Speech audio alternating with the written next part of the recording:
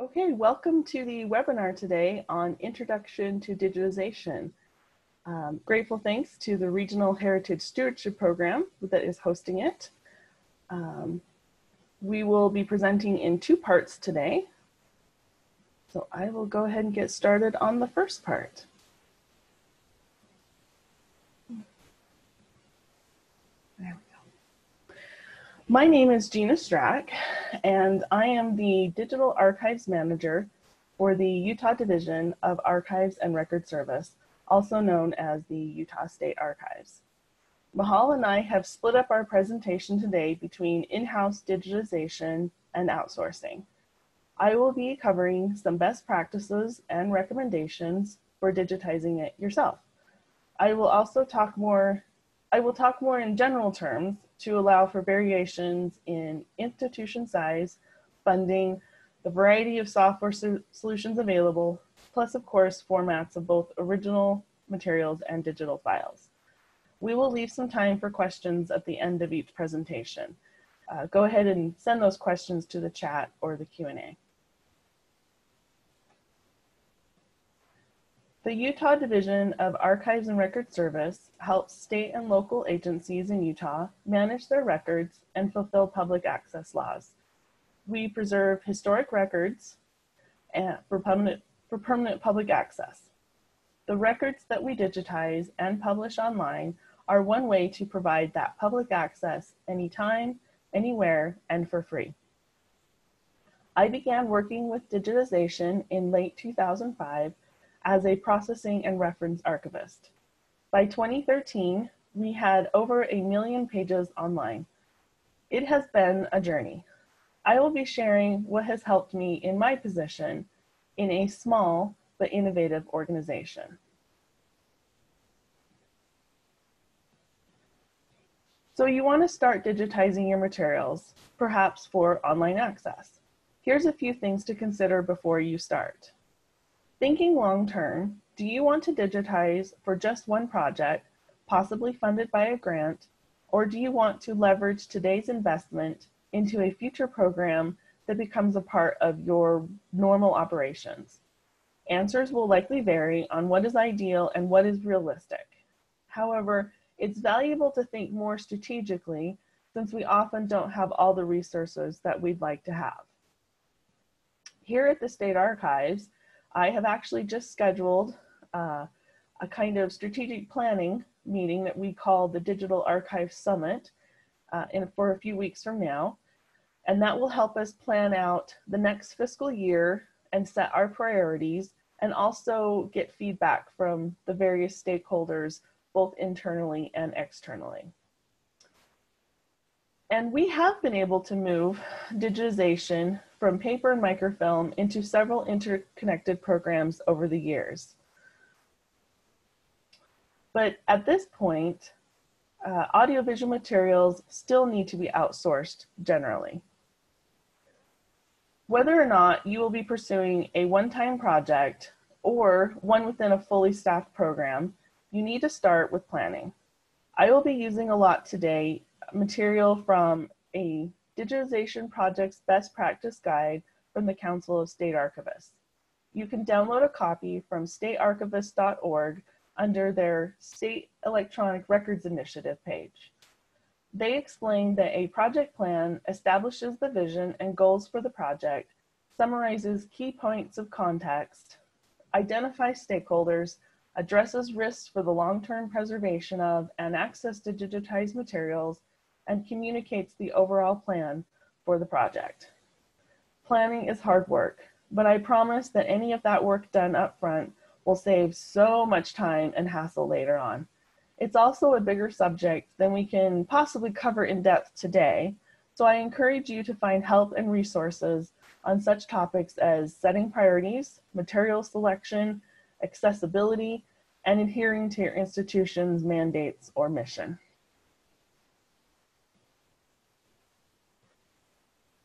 There will always be someone you can meet and get to know who is further along their journey, or they have just that bit of knowledge you need to move forward. I'm personally grateful for all of those who helped me get started. I benefited from a regional organization formed around the Mountain West Digital Library. Its digitization committee has supported many in getting started and learning from each other. Is someone changing their software platform? Well, someone else has already been through it and will gladly share some lessons learned. Digitization is still relatively new and the technology changes rapidly, so hands-on experience can be the best teacher. In addition, many professional associations will provide the infrastructure to connect with others doing similar work. There may be interest groups or roundtables that then sponsor conference sessions dedicated to the subject. Journals may provide case studies, but even casual sources like blogs or social media can be great resources or ways to find new friends. And if you don't have a lot of resources for professional development, I can recommend something like the Digital Library Federation, which will allow you to join their working groups without being a member of one of their institutional members. Let's get into the nuts and bolts. Everyone's situation will be slightly different, but I'll try to provide some overview to the resources you'll need to do digitization yourself. You've done the extensive planning, and now it's time to purchase a piece of equipment. You'll want to make sure that you have all of the accessories you need for the target project, such as a transparency lid for a flatbed scanner in order to digitize negatives. Don't make assumptions about capabilities, ask for specifics, especially from vendors that want to sell you things. If you're new to digitization, take it slow establishing a good workflow. You'll probably change it several times as you learn. Whether there's one person on the project or many, document procedural steps to reference and train on. I like quick Google Docs, but you can also record your screen to make a video for later reference. Recently, I came to better understand the difference between quality control and quality assurance. Quality assurance will be the effective workflow you develop and that you'll continue to refine as you go. Quality control is evaluating what is delivered to check whether specifications have been met. This is vital for an outsourced vendor, but even internally, you'll want to check results from any handoff or before switching tasks. If you're on your own doing all of the work, it's still easy to imagine having to put aside a project and then later trying to figure out why you didn't make sure the resolution was the same as when you started.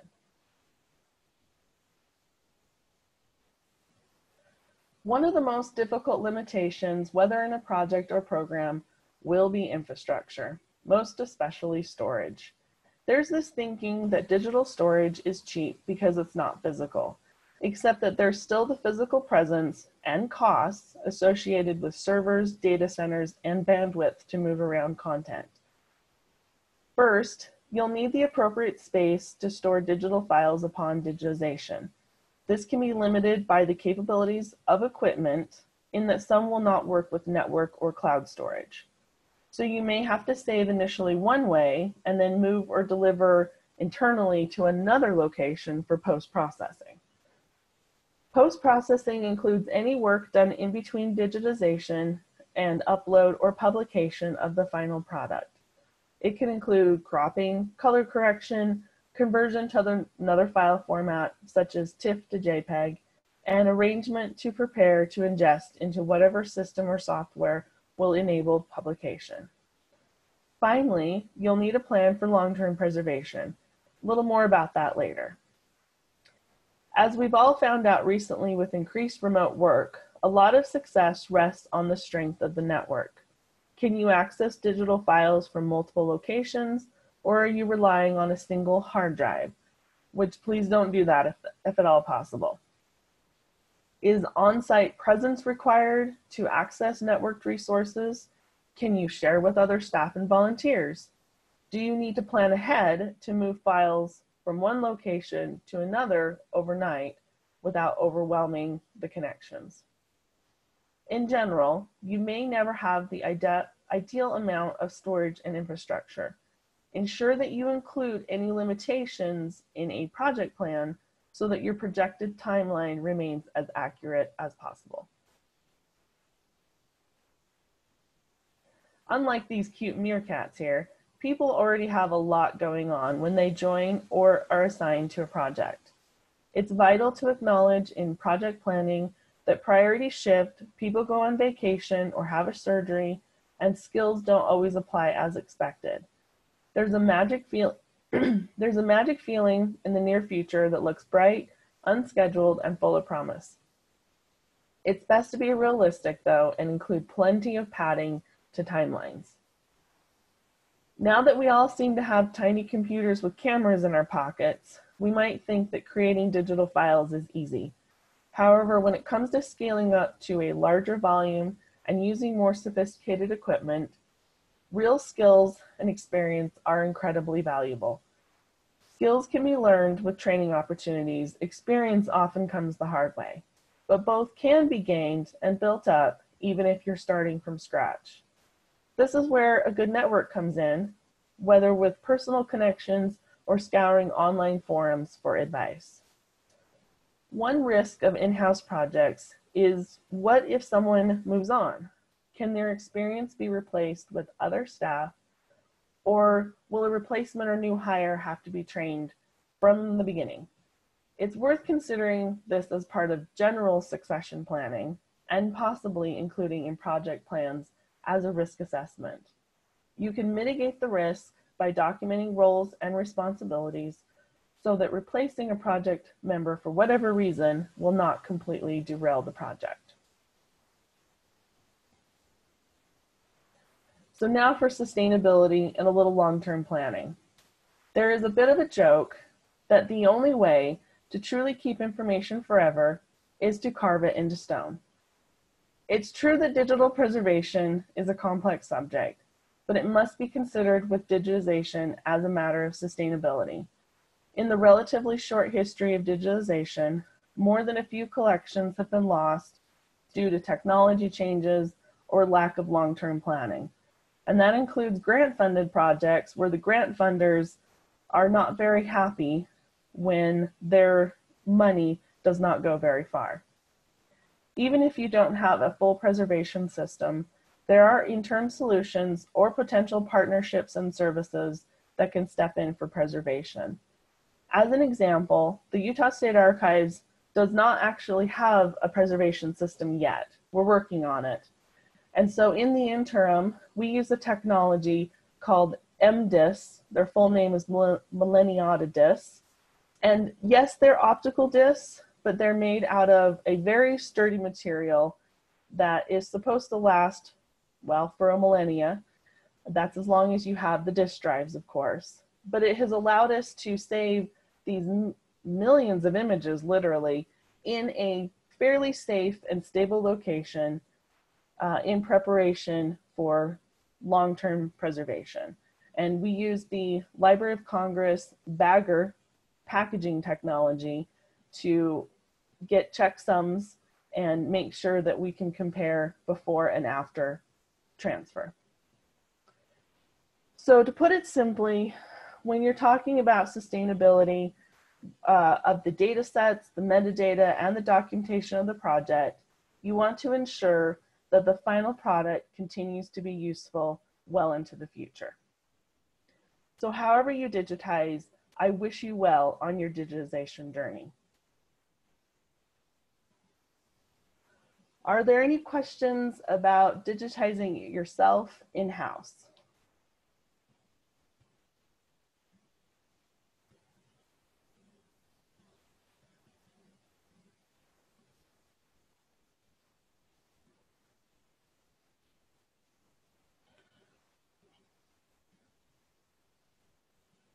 Okay, I don't see anything in the chat right now. I hope I'm not missing your question. Oh, there's a question right there. What types of cameras and scanners do you use? At the Utah State Archives, we have mostly been digitizing from microfilm because we have a large microfilm collection. And so that was one of the first technologies that we obtained. We have a couple of flatbed scanners that we've used periodically and not really in high volume. About 2 years ago, we acquired an overhead digital camera, and we were able to actually redeploy some of our microfilm specialists who are trained in photography to go ahead and do digital photography. So that's been great. And we are starting to publish some of the first collections from the digital camera. Okay, next question. Is there a study or a resource that includes information on pay scale for someone who would be working full-time digitization? I know each state or region is different. That's a really interesting question. I'm not quite aware of something off the top of my head, but of course, it would depend on the state or region. And in what I know of the most in the state archives, we don't have anyone working full-time on digitization. Even I still process collections as an archivist, and so I don't know how to make that comparable. I think the DLF has some resources on that though, so I would look them up. I'd like to know the name of the manual you mentioned at the top that's available through COSTA, or the Council of State Archivists. If you go to statearchivist.org and then go to their SERI, or State Electronic Records Initiative, should be on that first page with other SERI resources. So it's called Digitization Best Practices. Okay. Next question, would the purchase of a server just for archive use be a good option for long-term storage? I think that's a pretty good option. The only problem is you're not going to have the full preservation measures, such as like fidelity with checksums and migration to new file formats in the future. Like I said, digital preservation is really complicated. However, if the server does have a backup and it is well managed, then it's probably as good as RMDIS. Okay, how do you preserve data stored on external hard drives? If all you have is external hard drives, then at least make sure that you have multiple copies, because I have definitely lost data on external hard drives. They are fragile, especially if you accidentally knock them around. And so what you want to do is get them off the external hard drives as soon as possible to a more long-term solution. Because, and at the very most, I would only use an external hard drive for 5 years at the most. Let's see. Do you have a sample workflow documentation and metadata capture to share? I don't have that online right now. However, I will be sharing some workflow documents to the library workflow exchange site. I don't know the exact link to that, but it's a wonderful site that has been started for people to exchange workflow and documentation with each other. So I would look that up. Okay. All right, we have been digitizing a photo collection since 2005. Our database includes scanned archival photos and born digital photos. We have a default requirement for TIFFs. Is that common? TIFFs are great for digitized materials. I think born digital photos, a lot of them are not going to come off of a camera as TIFFs. So you would have to evaluate what is the best and most original format for those photographs. We have not done that at the state archives yet, except for I think we have some governor's photographs, and they just came off of a basic digital camera, so they are JPEG. So at this point, we're just probably going to preserve the JPEG files. Okay. Are there any resources for museums who are digitizing object files? I'm afraid I don't know what object files are. I do work with digital objects, which are kind of like a package of files. But if you're thinking more like three-dimensional, I don't really work in museums, so I don't have any resources at hand, but that's a really good thing to look for. Okay. How do you decide whether to digitize in-house at possibly lower quality rather than outsource at a higher quality? I probably would try to not accept the lower quality, because you don't actually have to do that. If your limitation is storage space, then just evaluate what your capacity is. I don't know if I would, because I don't like the idea of going lower quality just because of other limitations. So maybe get with your funders and stakeholders to have that discussion. Can you repeat the name of the library website? I believe it's called Library Workflow Exchange. And I might try and look up that link and put it in the chat later. Okay. If that's about it for all the questions, then I can hand it off for Mahala to start on her part about outsourcing and presenting a case study.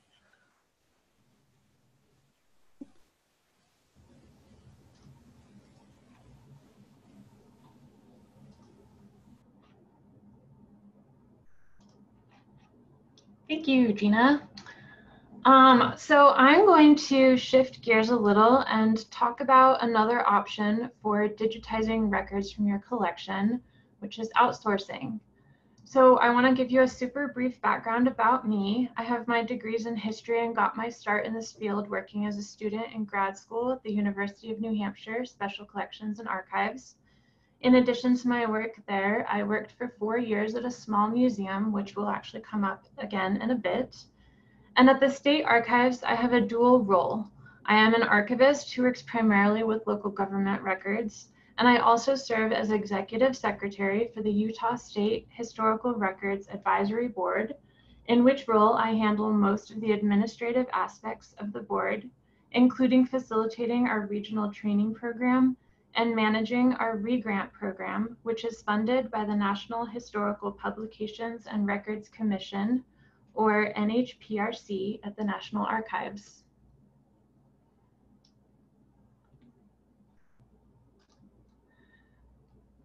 So I first want to address some of the pros and cons of outsourcing digitization work.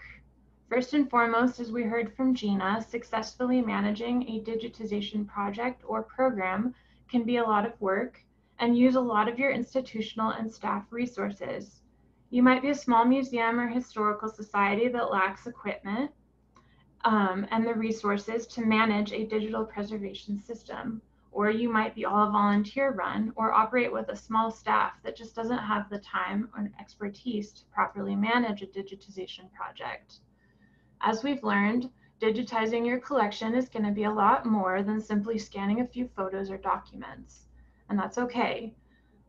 Outsourcing or planning with an partnering with an outside source ensures that your project will be managed with the relevant professional expertise.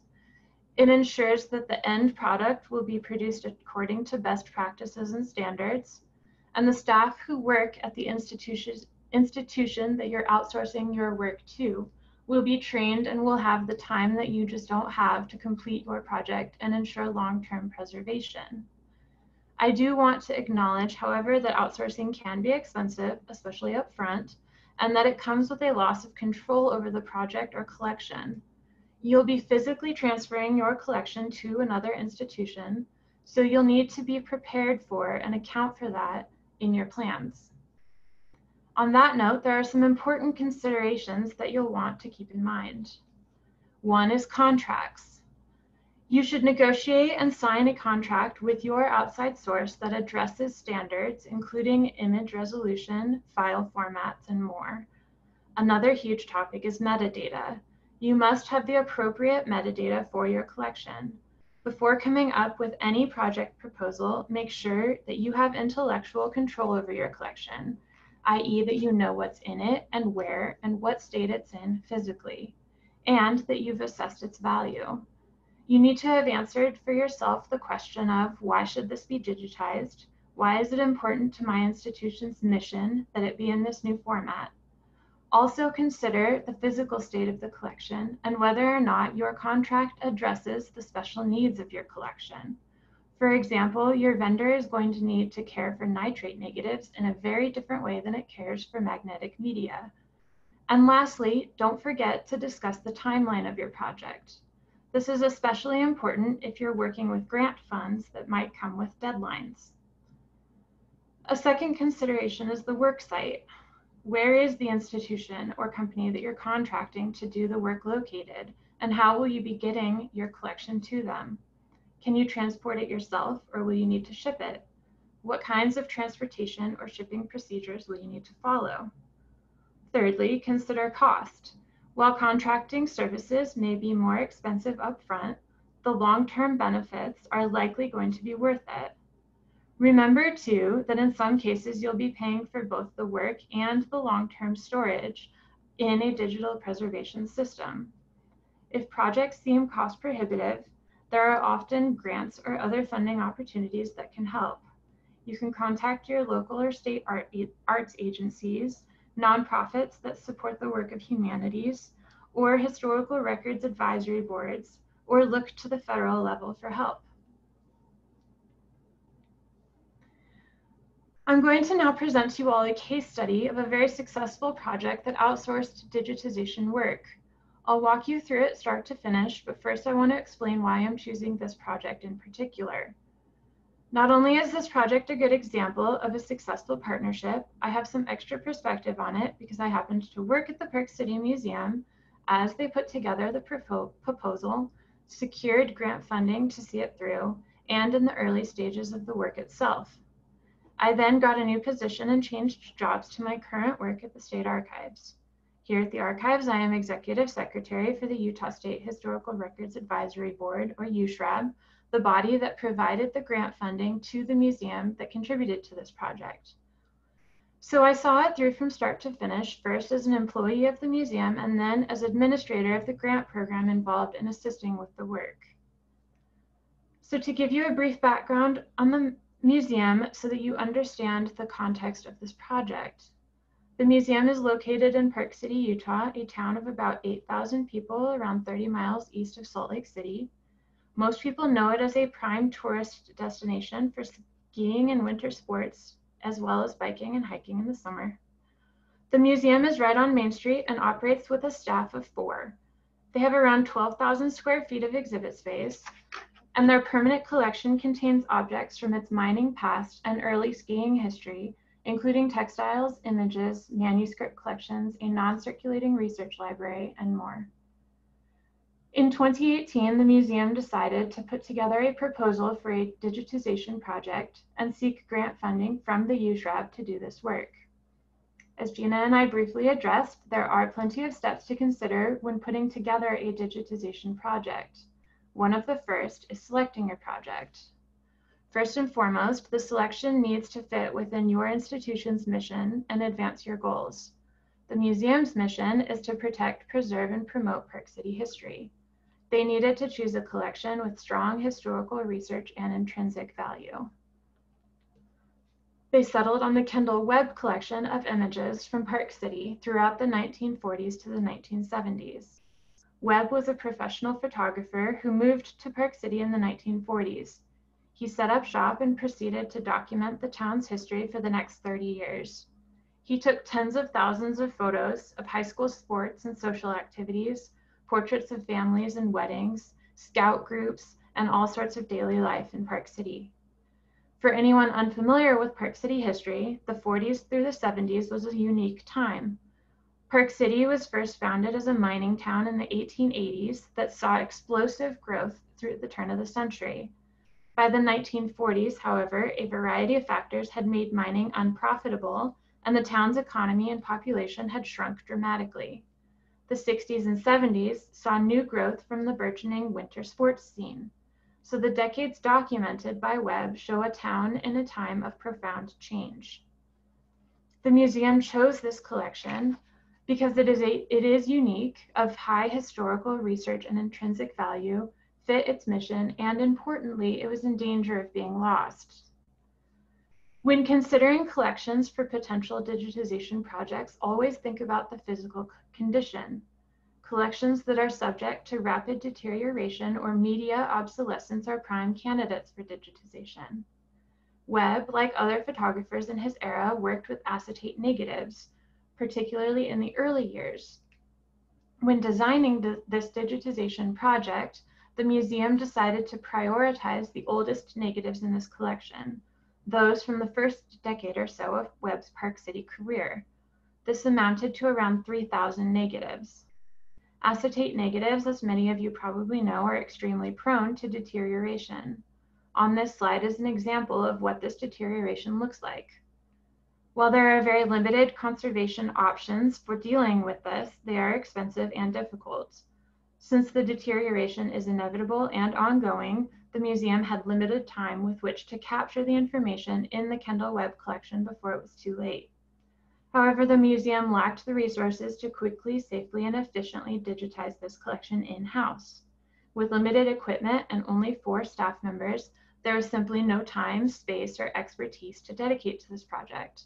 Instead, the museum sought the services of the University of Utah's Marriott Library. The Marriott Library is a part of a consortium known as the Mountain West Digital Library and serves as a digitization hub. They have a robust program that works not only on digitizing the university's special collections and archives, but also provides contract services for institutions throughout the region.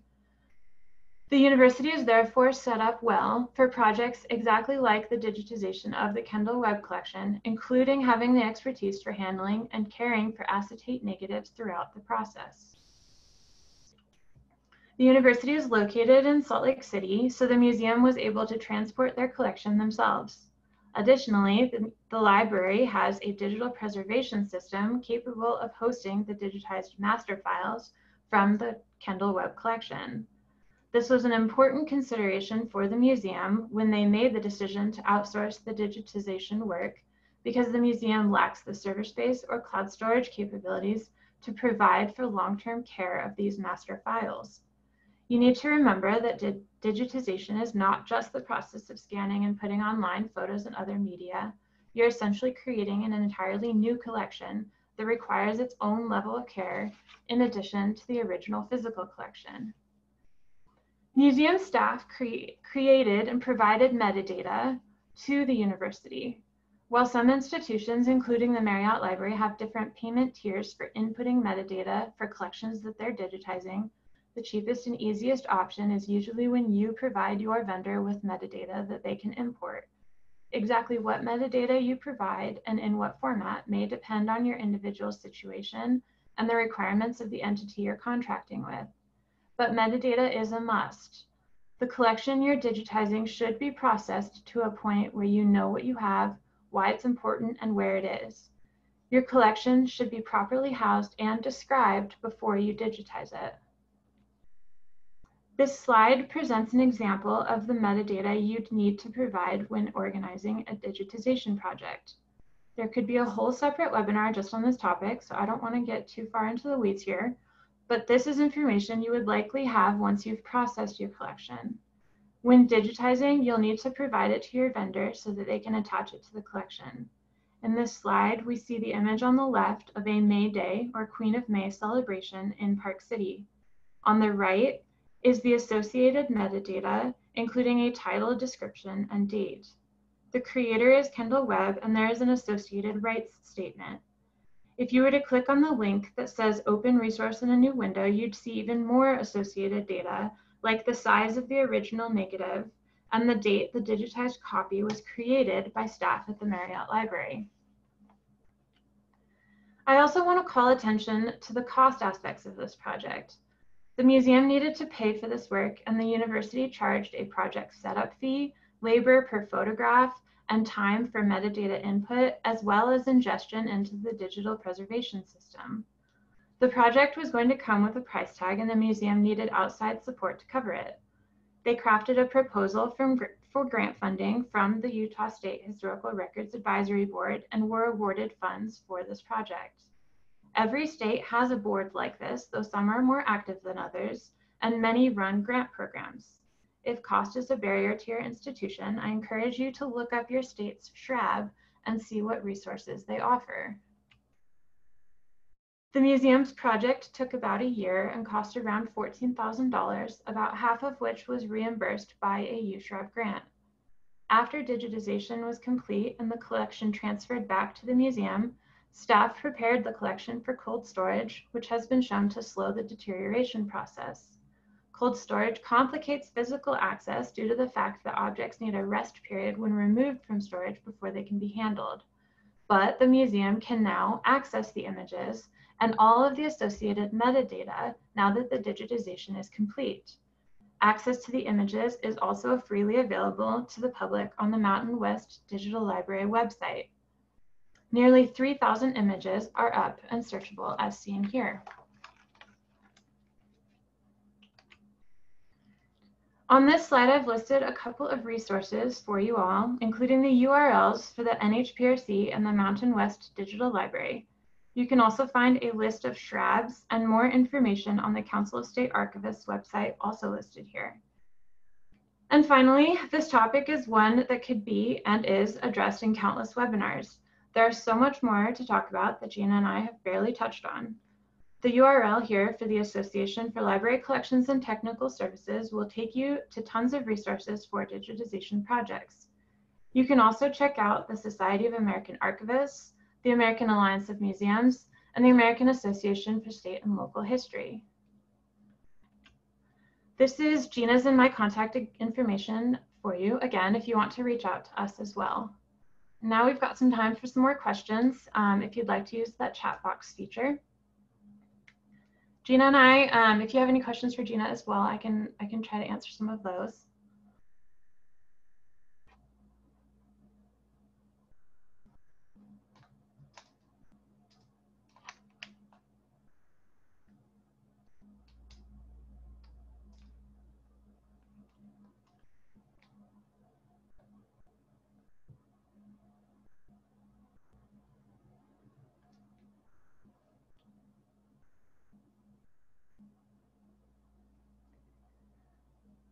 All right, we have a question here that says, did the museum import into Past Perfect? The answer to that is yes. The museum did create a finding aid. They also created a catalog record in Past Perfect where they attached most of that information into a catalog record.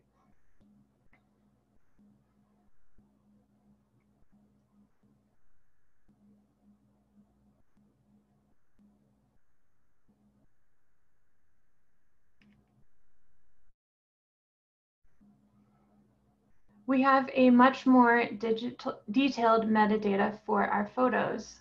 What escalation in price could that entail? That would probably depend on the vendor that you're using. For the Marriott Library, if you go to their website, they have their prices broken down into tiers based on who is creating the metadata rather than how much metadata there is. So if you're providing the metadata for them, it's going to be cheaper than if they were to create it themselves. So we have a question that says, what is the website for the museum's online library? So you can go to the Mountain West Digital Library's website, that's mwdl.org, and you can search for all the various collections hosted on that website, including the Park City Museums. And if you go to that, you'll see all of their digitized collections there.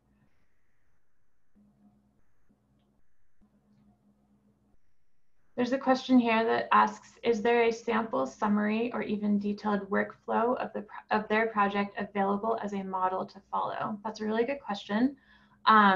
They, as a wrap up to their grant project, they had to submit a final report to us at the USHRAB. So we do have a final report. We are actually in the process of sort of updating our USHRAB website to feature things like example applications that were successful, example reports, that kind of thing. Because this was such a successful project, I'll probably include it there. I don't really have a timeline for when that information will be up, but maybe if you want to reach out to me, I can chat with you a little bit more about that.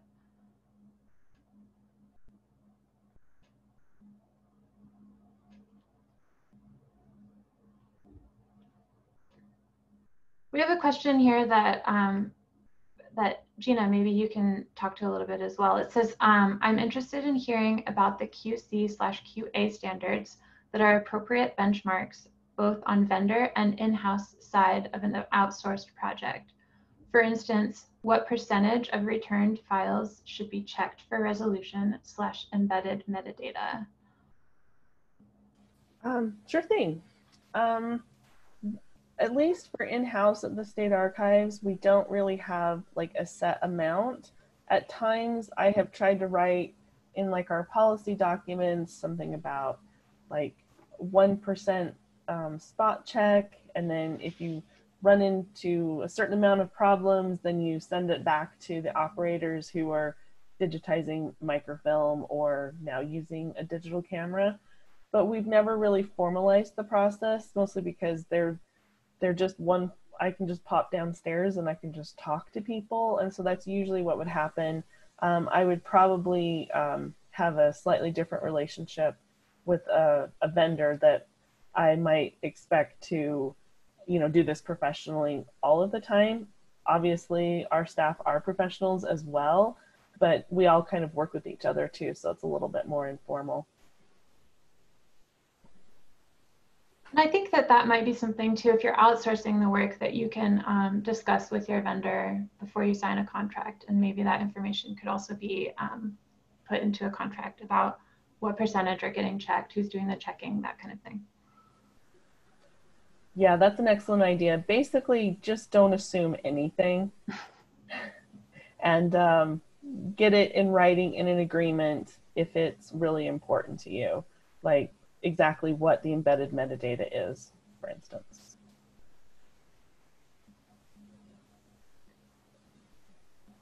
There's a question here that asks if you guys will all have access to our presentations after this webinar. And I believe that this webinar will be posted on the CCAHA YouTube page. That could probably be confirmed by someone who's not me. I do believe that the webinar will be shared.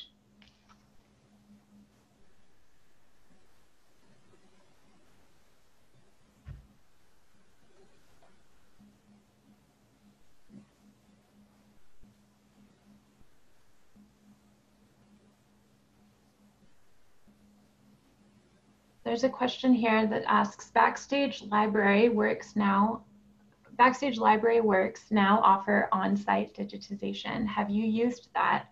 What extra cost does this add? I personally am not familiar with this, but Gina, I don't know if you have anything to say about this question too. We have not used Backstage Library Works. I mean, I know some repositories in the area have.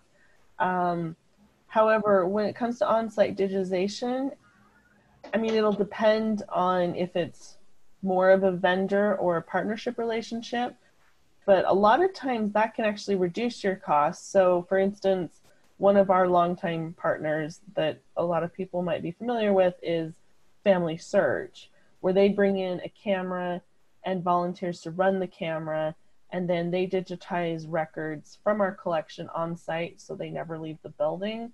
And then in exchange for their access to the collection, they give us a copy, high resolution TIFF of the records that they've digitized, and most of the time also publish on their website. So that's because a lot of our collection is very much wanted by genealogists as a user group. So that's probably why we have that kind of partnership.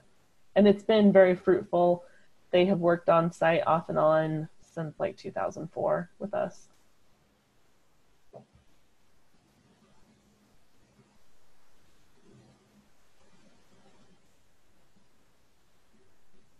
So here's a question that says, it is not feasible for us to bring our collection to an outsourced company since we have 25,000 plus objects.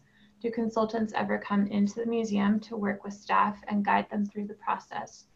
We are only a staff of 7 with 1 staff in collections. So Gina, a little bit of what you were just talking about might apply to this as an answer to this question. But the other thing that I will say to you about that is maybe with such a big collection, think about your digitization process as more smaller projects. So rather than setting out to digitize your entire 25,000 plus collection, Do you have particular collections within that larger collection that are more at risk or very frequently accessed and might, be prone to damage if they're continued to be accessed, or that just are so unique to your institution or to your region, and maybe focus on those. The case study that I presented from Park City, that actually, the Kendall Webb collection is tens of thousands of images, and the museum, for the project that I mentioned today, only chose 3,000 of those images because they wanted to focus on those most at-risk negatives first. And then, with each year, they put together new proposals for like the next portion of this collection, and then the next, and then the next, that kind of thing. So that's something to consider as well as you sort of think about what digitization is going to mean for your institution. Yeah, that's absolutely right. I would agree with everything that Mahala just said. And also, I work in an archives. I don't really know what it's like for museums, but I'm not really familiar with consultants. They probably do exist, coming in to help do in-house digitization. That's why I talked so much about the network, because so I was basically a fairly new archivist at the time, and I was just kind of thrown into it, almost like a deep end, and start swimming. And I basically just kept asking around to other people for help, just other librarians and archivists who worked in the region, especially that were associated with the Mountain West Digital Library. And so that's where your network really comes in, and people they're usually very helpful. There is a place though for professional and paid for consultants, and I know I would love to have that for some of our audiovisual materials, because we're trying to figure out how to do that. We have a large collection of autograph discs, which are like mid 20th century, kind of like dictaphone kind of materials that was used by the legislature. And we are once again exploring grant funding options. But one of the things that's hard is we have tens of thousands of the discs. And so outsourcing would be, I added it up once because outsourcing for audio is based on playing time. And yeah, we don't have $500,000 to do that. So we're thinking about how can we start smaller, earlier, so maybe they're more at risk because they're older. Maybe we can find more significant parts of the collection. So yeah, these are all considerations when you are trying to strike that balance between the full professional services of outsourcing and partnership, including for preservation, or whether you're going to have to just build up the expertise in-house to take care of maybe a unique format or a unique collection for your institution.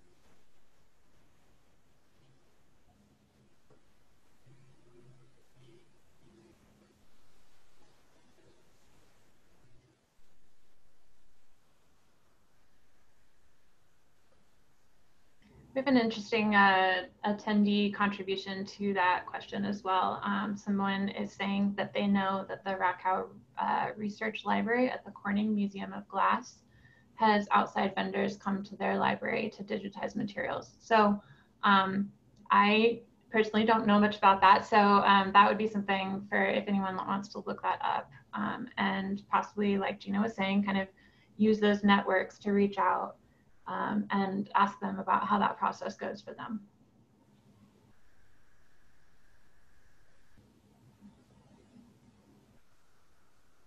Yeah. Private-public partnerships can be very valuable. I know the National Archives, as part of their strategic planning for digitization, because they know, even as a fairly large institution with a pretty large staff compared to most archives, there's no way that they can digitize their collection on their own.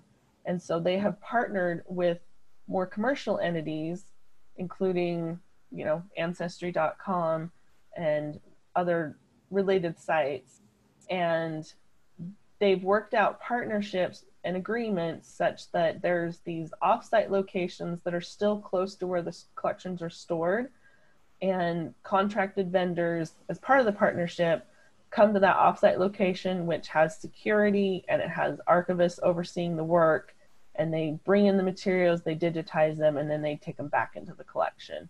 So there's lots of different ways you can do it, and I think different services could be offered if you are looking at vendor services.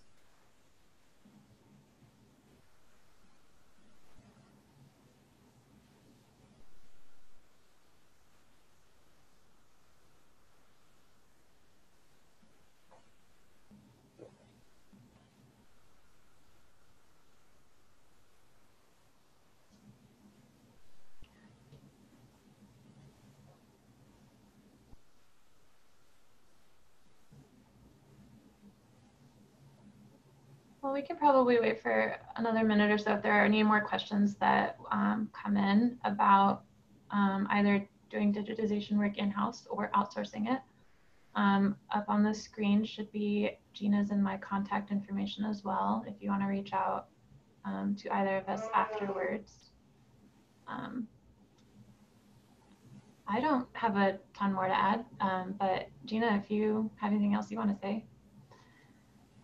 No, not really. I really enjoyed, well, like the other half of the presentation there.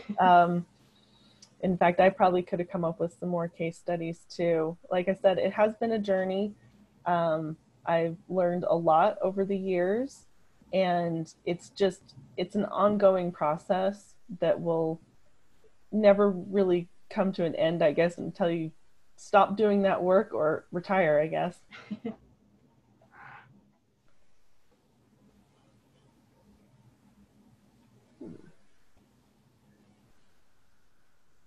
We do have a question here that's asking, have you had to advocate or fight for a digitization project, and how have you gone about doing so? I'd say that any digitization project that you can put together a good argument for that sort of fits within your institution's mission, that kind of speaks to important history of your region. You know, I feel like, I don't know, I hope this isn't controversial to say, but I feel like any kind of grant application is sort of an advocation or fight for digitization of a project, whether or not it gets funded. And so I think that the best way to go about advocating for a project is to just make sure that you can really hone in on why it's important that that collection needs to be digitized. What about it, you know, makes it important to be accessible digitally, online, to the public, et cetera, more so than just like say in your research library. So it's really important to consider some of those questions that I brought up in my part of the presentation about, you know, why is this important? How does it fit into your institution's mission statement, into your regional history, et cetera? Yeah, I would just add that if you're fighting for it because it's a matter of budget or funding, you might have to just come at it from a different angle and try to figure out alternative ways of presenting it. Because I'm actually, the one that comes to mind are actually these autographed discs from the legislature, because I feel like it's almost just been hanging around as a little bit of curse on my time, just because I first started learning about them quite a few years ago, and we did a very small grant back in 2007. And the point of that grant was essentially for a pilot project to figure out if we could use the equipment we already had and just some real basic audio digitization software and setup on just regular computers, and if we could you know, scale that up for the entire collection. Well, we learned from that grant that the equipment, because it's old, it's, 40, 50, or 60 years old, does not really want to work all the time very well. And so what we took from that pilot project, which I think digitized maybe a total of like 40 discs, was that we did not have the capacity because we didn't have the appropriate infrastructure and equipment yet, and that what we would continue to do is digitize on demand for patrons who needed access to these older recordings. And that's what we've done ever since. We tried another grant a few years ago, and it wasn't accepted because of basically just the priority from the grant funders. And then we're working on another one this year.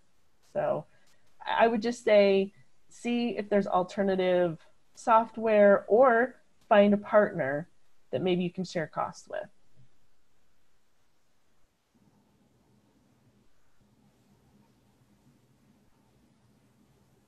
Yeah, don't underestimate the value of those partnerships. Yeah. So this question here about the what is the cost for 100 books in a museum to make a proposal project? There's a couple of different resources you can consult for that.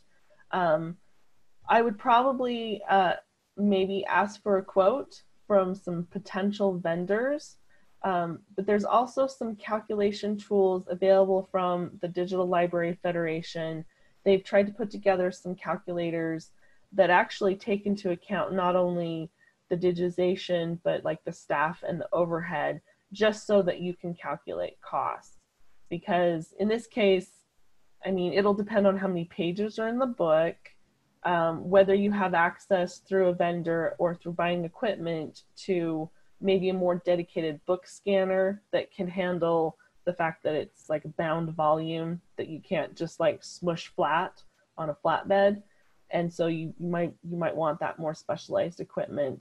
So I would look that up, because the DLF is kind of a grassroots organization. They do a conference, but they're also very tied in closely with the CLEAR, Council of Library and Information Resources, which does provide grants. And they have a lot of resources for preparing for grants. And you can use that just to put together your proposal or costs for doing something in-house as well.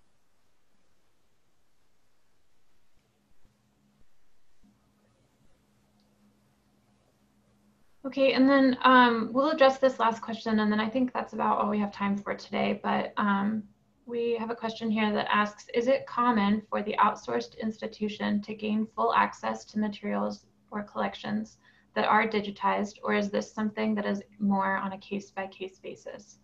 In order for the outsourced institution to be able to digitize the collection, they will need access to it. So in the example that I presented, about the Park City Museum, we at the museum, staff sort of boxed everything up and drove it to the University of Utah's Marriott Library, and the collection was at the Marriott Library for several months while the library staff worked on digitizing. So that collection was not at the museum during that time.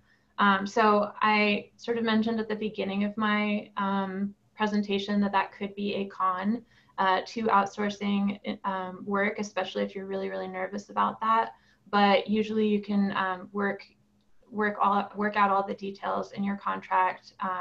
You could possibly have temporary sort of transfer paperwork written up so that you have a record of that at your institution. You can talk about what are the contingency plans, that kind of thing. But keep in mind that these outsourced institutions are, professional. They know what they're doing. They handle collections all the time themselves. So they're gonna take good care of your materials.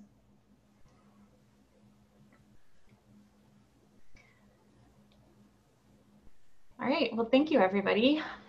Yeah. Thank you for attending and for all your great questions. Yeah.